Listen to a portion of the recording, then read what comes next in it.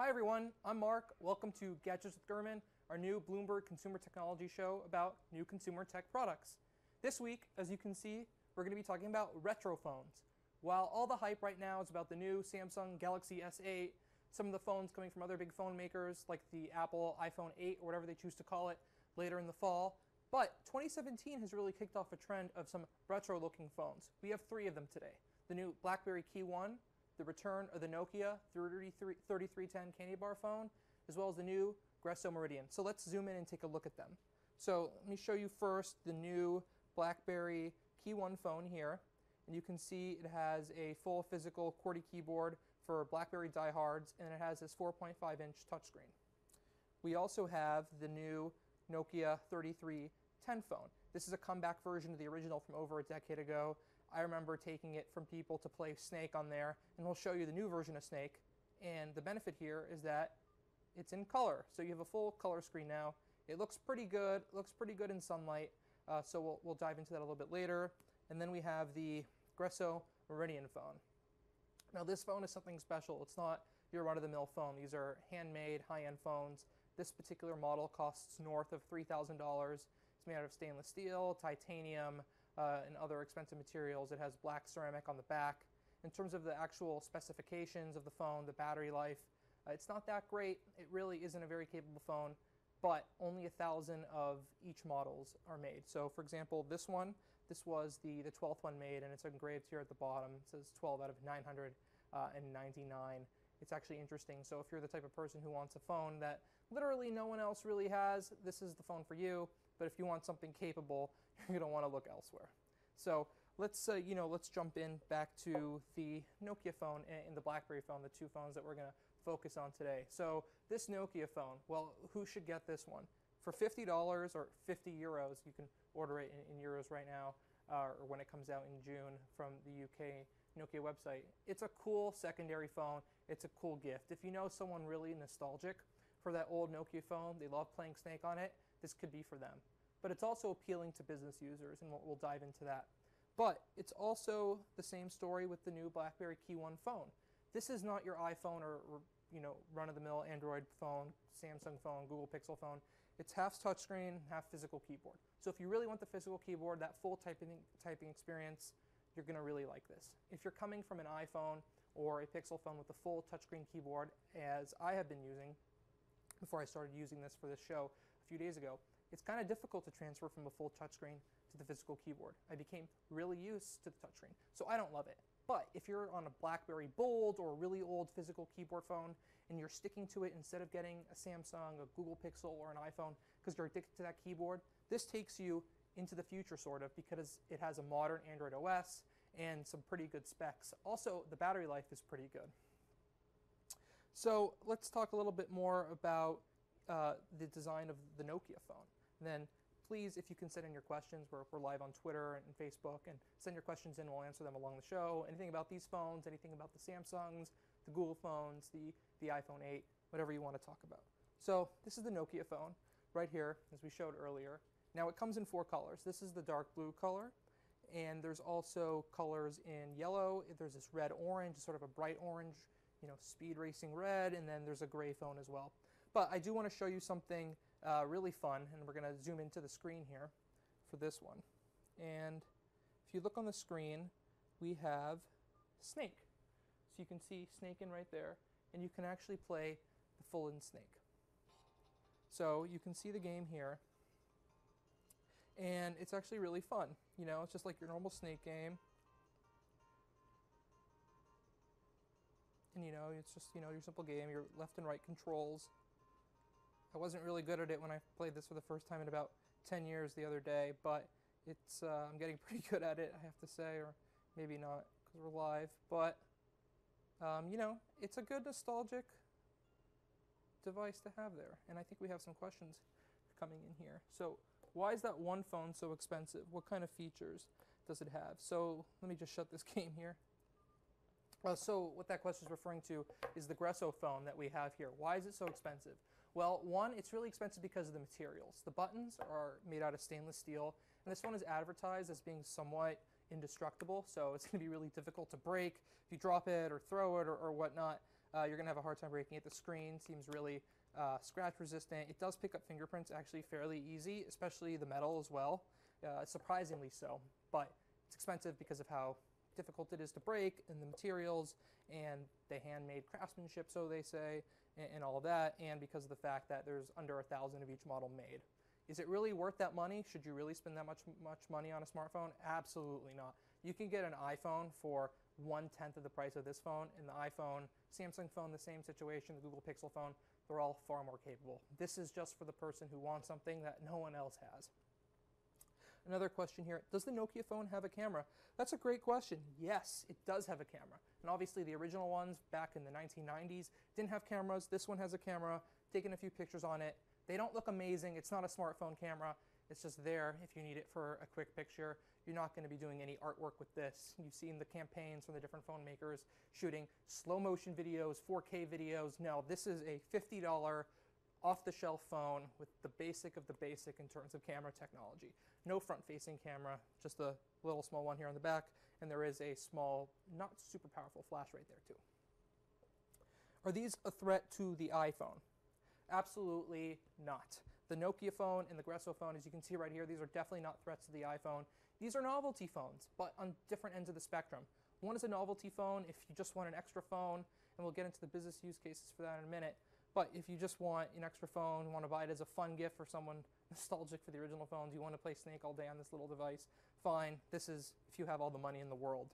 This BlackBerry phone, in some ways, it is an iPhone competitor. It runs Android, it's a smartphone, it has a lot of the latest technologies, has a decent but not great camera. The Google Pixel camera, the Samsung S8 camera, and the iPhone 7 cameras are far superior in my quick tests. But it is a smartphone in the end, it is a touchscreen, and actually let me show you something cool. So the fingerprint scanner on this thing is in the space bar. I actually thought that was a fun little trick. I was a little surprised when I saw that for the first time. It's actually very fast, nearly as fast as the iPhone Touch ID fingerprint scanner. And that's another good point. There is a really big caveat with this new Nokia phone, right? It doesn't work in the US. It doesn't connect to US cellular networks. So if you're the business user and you're traveling and you want a secondary phone or a burner phone or anything like that for this low $50 price comparatively to more high-end smartphones, you can throw this in your bag and use it when you land in Europe or use it when you land in Asia because it's compatible with those networks. The reason it's not compatible is because it uses 2G. Now, for those unfamiliar, 2G has been known as Edge. That's the original cellular and data network from the original iPhone from all the way back in 2007. And if you remember, it was a really big deal in 2008 when Apple announced the iPhone 3G. So in terms of the technologies for the bands that we're talking about in this phone, we're talking about 2007 original iPhone era technology here. So it's not compatible with the more up-to-date 3G, 4G, and soon-to-be 5G networks across the United States at this point and other parts of the world. Another good question here. When does the new BlackBerry come out? This is going to come out later this year. It's going to be sold unlocked. BlackBerry hasn't gotten too specific on the carrier partnerships or the actual release date, but it's going to be $550 unlocked, and you can pretty much put it on any compatible GSM carrier. Who are these phones targeting? Is there a market for these types of phones? Well, that's a really good point, and let's just jump into that because I really think there's big benefits here for the business users on this spectrum. So business people, they like to talk a lot. They like to talk all the time, and they travel a ton, right? These two phones, the Nokia and the new BlackBerry, they get a ton of battery life. 22 hours on the Nokia and several hours on the BlackBerry phone in terms of talk time for both. So if, let's say you have an iPhone or a Samsung or a Google Pixel and you want this as your secondary backup phone for traveling, well, you can use your smartphone on the plane or whatnot, you can drain the battery, but when you land, you have this Nokia phone that you know is going to give you almost a day of talk time for battery life, so you can take calls as needed. It could also be used by some people as an emergency phone when they're out of the United States. Now, a cool point on that also for business users, there's a lot of people who travel between countries. So you might have someone traveling between Asia and Europe, or Australia and the UK in Europe. So that's very important to have two SIM cards, right? Because there's roaming charges. You can have one SIM card, and I know firsthand, like I used a SIM card in a phone, went abroad, and got lots of data charges because I was roaming. But if my phone had two SIM card slots, I could have my US SIM in there, and then I could have my international SIM card in there to pick up on my carrier plan in that country. So both this Nokia phone and the Gresso phone has two SIM card slots. Now, all Gresso phone models have the dual SIM card slot set up, and I'll actually show you that because it's actually pretty cool. It's sort of like winged openings here, so you can open the SIM card slot on this side, and then you can open it on this side. It actually looks, it kind of reminds me of the Tesla Model X with the doors opening, right, on both sides. You want to make sure you close these or else you're going to do serious damage in your pocket. But 2 SIM card slots on there. You pop off the back of the Nokia phone, 2 SIM cards in there. Some models don't have it, so you want to make sure that you're going to get the dual SIM model if you need it. And so basically, you know, you can have your UK SIM card and then you can have your Australia SIM card in there, and you can transfer between the two instantly in order to, you know, make the most of your carrier plans in each country. Another question coming in here: how is the quality? Is the technology inside reliable? Well, on all 3 phones, the quality differs, right? So the best quality phone, obviously, in terms of the handmade craftsmanship and the materials used, is probably this Gresso phone, and that's really what you're paying for with this $3,500 starting price point for this particular model. The exterior of the Nokia phone is, you know, plastic. It's a $50 phone. This thing is not going to survive lots of breaks and drops and scratches. In fact, just by using it very little, the screen is a little bit scratched up. The BlackBerry phone, it's actually really tough. It's sort of hefty. It's a little heavy. I've gotten used to it in my pocket, but you'll definitely notice the heft of this thing. It's definitely heavier than a 7 Plus or a big Google Pixel or an S8. However, the screen quality is actually really good. I haven't had any scratches. It just feels good in the hand. It feels like, you know, a high-end premium business phone. It doesn't feel like it's something that, you know, you're going to break. But again, it is pretty hefty, but you could feel the quality in this thing. Another question: does the Nokia phone heat up easily? That's a good question. Maybe you're asking because of the plastic back. I haven't noticed anything like that in terms of heating up. That's probably going to happen more so on a high-end smartphone where you're playing lots of heavy gaming and stuff like that. But on this phone, you're mostly making calls and playing sort of a low-resolution color screen version of Snake. I can't guarantee it, but I can tell you I have not had any overheating problems with this Nokia phone, but we'll definitely keep an eye out for that. So please, we're talking about the new BlackBerry Key 1 smartphone coming out later this year, the Nokia Gresso phone. This is a very expensive phone, ranges from between $3,500 and $9,000 in terms of the materials, and the new Nokia 3310 with Snake. So please send in your questions about these phones or the iPhone 8, and we'll get to those over the course of the show. Now, because it is a smartphone, and because this is Gadgets with Gurman, I want to focus a little bit more on the new BlackBerry Key 1 phone. So this is basically the lock screen as I showed. You can do a fingerprint scanner to unlock it, and there are some cool features in here. So this is a BlackBerry customized version of Android. There's security software in here to encrypt things, and there's actually a cool application in here where it could tell you how secure your phone is. So it runs an analysis here for how secure the phone is, right? And you can see the security I have on this phone right now is fair, right? And you can see this is another feature, and this is our first pro tip. You can actually use this physical keyboard as a trackpad. So it has sensors under here in order to tell you tell the phone where your thumb is in order to scroll through it. It works really well on web pages as well. But back to the security thing right here. So it tells you how your phone is doing in terms of security. So you can always monitor that your phone's encrypted, that it has the best features for staying secure, which is really ideal for business users or people who want to make sure they have the most security and they're not going to get hacked. So you can see that there is some green check marks here. That means I have, just opened up Google Assistant. So yes, it has Google Assistant on here. I know we were getting a few questions on that. So the operating system is the stock Android version that comes with this phone. So we're secure. The developer options are off, so it's not really optimized for, you know, hardcore development. So it's secure. We have a PIN code. We have trusted websites on here. It says the OS's integrity has been verified, right? But I don't have secure startup on, right? That means the phone is encrypted, but the startup, which takes a little bit longer because it's encrypted, I don't have that on right now. I also don't have a Google account on here yet, so it doesn't have factory reset protection. There's no remote management on here, so those are a little two knocks against my security, right? And I also have the permissions and apps and such. So overall, it gives me a little bit of a meter here to tell me how secure my phone is. I'm not in the red, so it's not like I'm being reckless with my phone security, but I'm not in the green either. So I don't have the full encryption on, I don't have all those settings on, I don't have remote management on or remote security on in case I lose the phone, but I'm right in the middle, I'm at fair. And this is an actually really cool concept I haven't seen on many phones before, where there's a dedicated app to tell you how secure you are. And I think that's going to appeal to a lot of executives and business people. More questions coming in here. Does the BlackBerry come with apps? That's a good question. I'll actually show you around. So you click this button in here, and you can actually just go through all the apps. So there's a lot of stock Google apps, right? So you have Google Maps, Google Drive, all of those things. But you also have some really, important BlackBerry apps that really give BlackBerry its name as a company that's done a lot of good software over the years. Not used as much anymore, but I know a lot of people stuck to their BlackBerry for a long time because of BBM, BlackBerry Messenger, and this new hub thing. Just like I think a lot of people stick to the iPhone right now for iMessage, BBM had that power back in the day. You can see other stock apps in here, the camera, contacts, Google Drive, like I said, Gmail, news, weather. So it's basically a really deep mix of the core apps, the best of Google, and the best of the BlackBerry security software and their messaging suites built into one phone on this home screen here. Can you show us the charging ports? Sure, that's a good question. So on this BlackBerry here, it's a USB-C charger on the bottom, and I can actually show you here, right?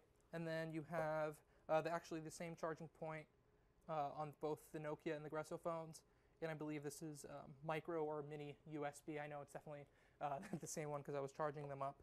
But none of them are Lightning, none of them are proprietary. USB-C is pretty well established as a standard now. The MacBook has it, the MacBook Pro. The iPhone oddly doesn't. It's really strange that the iPhone is sticking to Lightning while the other ones are having USB-C at this point. Hopefully one day Apple gets pretty consistent with it, but for now I'm sure they have their reasons, and obviously USB is a world standard at this point. How has BlackBerry Messenger changed? Does BBM still exist? Yes, BBM still exists, and I know it actually came out a couple of years ago on the iPhone and Android. They're really trying to expand it as a service in terms of trying to take the company back from the bottom of where it was. But there's a BBM app on here for sure. I haven't set it up. I don't have a BBM account personally. But there's also the Hub feature, which they announced with, I believe back in the day when it was first announced, it was called BBX, so the BlackBerry 10 operating system. And that sort of mixed your emails, your messaging, your contacts, your calendar all into one application, one central hub. A lot of people actually liked it. I thought it was a little similar to the WebOS view where it combined all your social information, your messaging, your emails. And that's a pretty popular feature, and I think business users are going to like having that all in one view here as well. Now let's talk a little bit about more business cases for this. The keyboard. Well, it took me some time to get used to this keyboard because coming from an iPhone, I use the Google Pixel, the Samsung phone, usually all the big candy bar, full touchscreen phones. However, I think if you're coming from an older BlackBerry with a physical keyboard, you're going to jump right into this. You're going to feel right at home. And it's basically a huge upgrade for anyone on an older BlackBerry with a physical keyboard. Now, another key thing is the battery life in here. So the battery life works really well. You're going to get a lot of talk time out of this. It's a 4.5-inch screen, so it's about an inch smaller than the screen on the iPhone 7 Plus, even smaller than the screen on the S8 and the iPhone 7. And those are full touchscreen phones. The bigger the screen, the more graphics power is needed to perform on that screen. There's better gaming functionality, graphics cards and such on those phones. So the battery life is a little bit better on here. However, I've run into a few issues where the operating system has been a little bit laggy from time to time, apps taking a little bit longer to load, but overall the battery life is doing okay. Right now it's at 60%. I haven't charged this phone for a few days, so that's pretty good with very light usage a couple times a day. Haven't been making many phone calls on this, but the 60% is not too bad after just leaving it for a few days with little usage on the desk. Another question coming in here, what other colors do the Nokia and the BlackBerry come in? Very good question. So this Nokia phone, this is the dark blue version right here. I kind of like it. Blue is, as you know from our Microsoft Surface laptop episode, blue is my favorite color. And imagine having a Surface laptop and one of these matching colors. But this also comes in sort of like an orange, bright red color, a yellow, and a sort of a boring gray color that I wouldn't recommend. The Gresso phone, this comes in a few other colors. There's a yellow gold version, colors with different ceramic glass on the back. And this is the main color for the BlackBerry Key 1. I don't know what other colors people would want it in, but it has a mix of silver, kind of looks like the same texture as the Google Pixel metal and the iPhone 7 metal, but if you get the silver models with the white fronts. But this back is a little grippy. I haven't seen any colors for this, but maybe they'll come out with maybe a red one or, I don't know, hopefully a blue one in the future. That might be cool. But for business users, I feel like they want something that looks really professional, high grade, and that mix of black and silver probably does it, especially because you have the black keyboard, it molds into the screen. I think it's a good overall design and concept. It actually looks a little similar, in my opinion, to one of those Virtu phones. Obviously, those are the really high-end, I believe they're owned by Nokia these days, $7,500, $10,000 phones with leather and diamonds and gold, platinum and silver all over the phones. It looks a little like that, but at $550 doesn't have any of those materials. It just reminds me of that for some reason. Now, we talked about the SIM card situation on the Nokia phone and the Gresso phone. That's really good for business users, and I think the keyboard is going to draw a lot of business users to this BlackBerry as well.